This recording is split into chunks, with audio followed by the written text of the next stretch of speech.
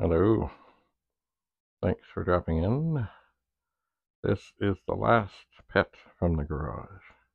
And yes, right now it says World of Commodore many times.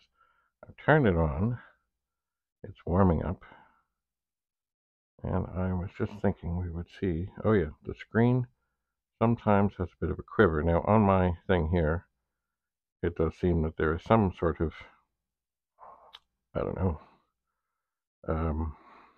cycling of stuff. There is a flickering on the screen, which I don't see on the actual screen. It looks good, but it does have a slight quiver. But we'll do run and let it go. And it does seem that when things are moving slowly, there's a quiver. Now it may not show up at all on that end of things, but I'm going to leave this on and see what's with this. So this is a model 4032-N. It has the low kind of thing at the front where, as somebody said, they were planning on putting disk drives in the front of the pet, and they never did that. But they did it on the later machines. So it was a good idea. Its time hadn't come yet. Anyway, this is what is called the Fat 40. It's got the big screen, and it has 40 columns, so it's easier to read. And the machine looks in pretty fine shape. And I don't see any horrible damaging things on it. It said I got this at a garage sale. It does have markings from a educational institute on it. But that's, that's part of the history of the machine. Who knows, this one, perhaps, maybe this will be one of the ones that I keep of the 39 or so.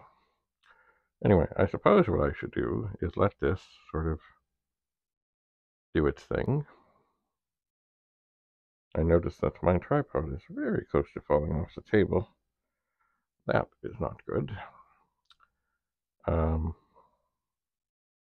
I would take you into the garage, but it's very dark in there, and I don't know that you could see much. Anyway, so I will prepare for this evening's T-Pug Fix-It night. Perhaps I will go back into the garage and see what I can see, because now, of course, I'm intrigued. What else could there be? What else could there be?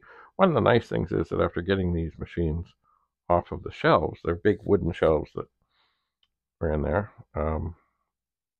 then I have some more space on the shelves to put other things, which should make it easier for me to get at the other boxes that I found. Anyway, they could be empty boxes, but I hope not. But they could be. Anyway, thanks for coming.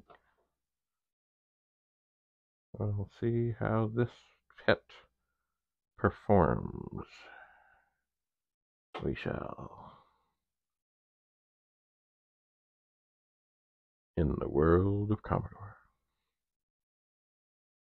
Bye for now.